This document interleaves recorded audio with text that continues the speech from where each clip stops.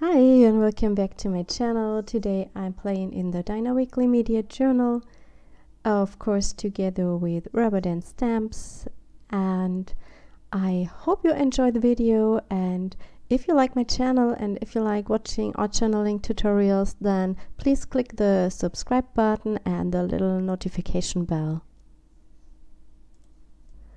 I have primed the page with gesso and I go in with some jelly prints printed on sandwich paper and I adhere it with gel medium.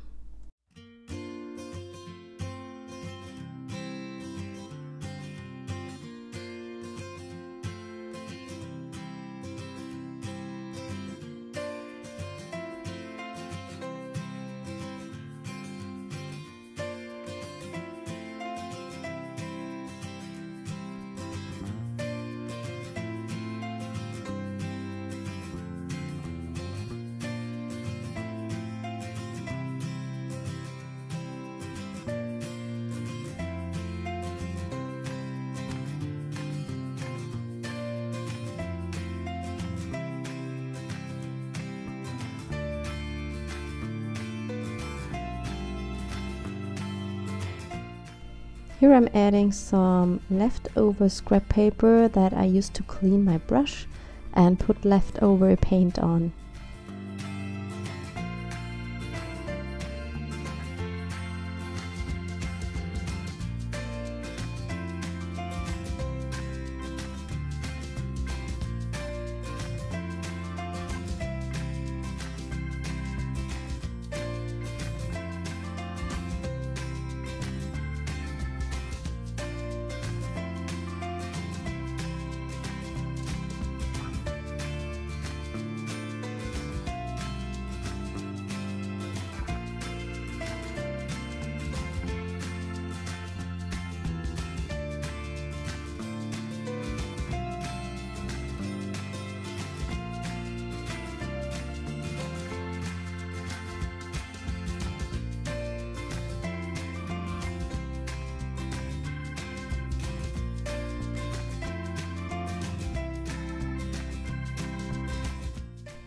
I have so many washi tapes in my stash that I decided to put something of it on this art journal page.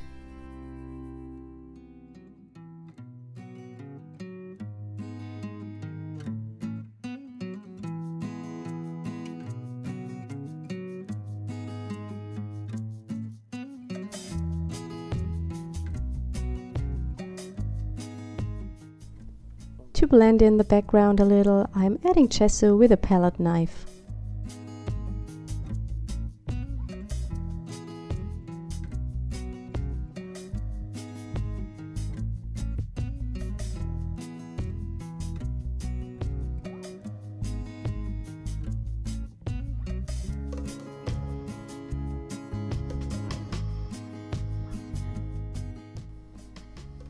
I'm going in with some stamping now to create texture.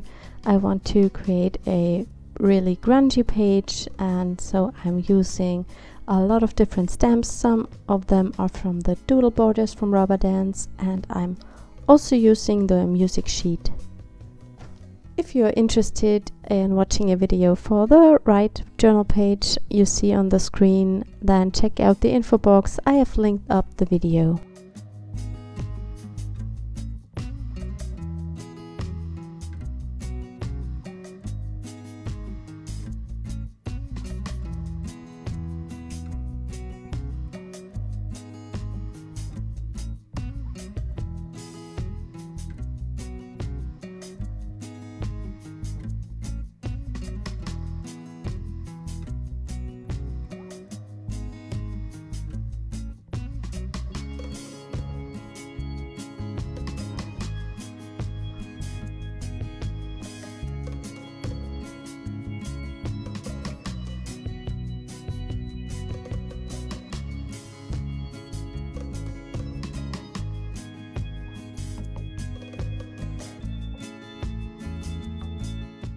I now go in with some more paint and I have no idea which colors I was using. I believe it must be the Artiza watercolors, but I am not sure at the moment.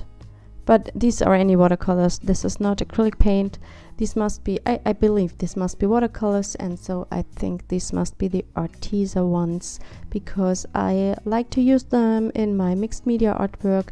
They are not so good to watercolor.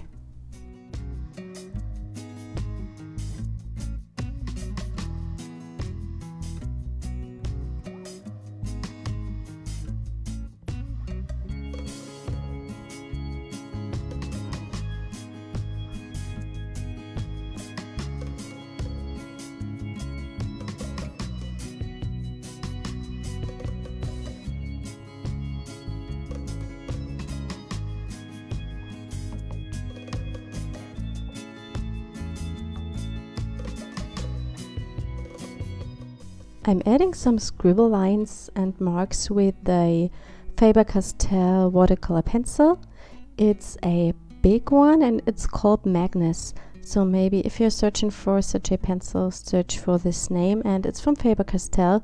I have other watercolor pencils, but none of them works as good as this one does. I dip the nib into water to get a deep dark line. Now I'm gluing down my textured flowers. I've colored them in with watercolor pencils or Inktense pencils. I don't know at the moment. And I'm covering up the bee I had on the page because I didn't like it that much. I'm adding some words. These were stamped with the Mix a Sentiment stamp onto a piece of pattern paper, and I cut out the words and glue them down. I also add some of the leaves from the textured flower stamp set to my flowers to finish up the page. I hope you enjoyed today's video, and I hope we see us next time. Bye!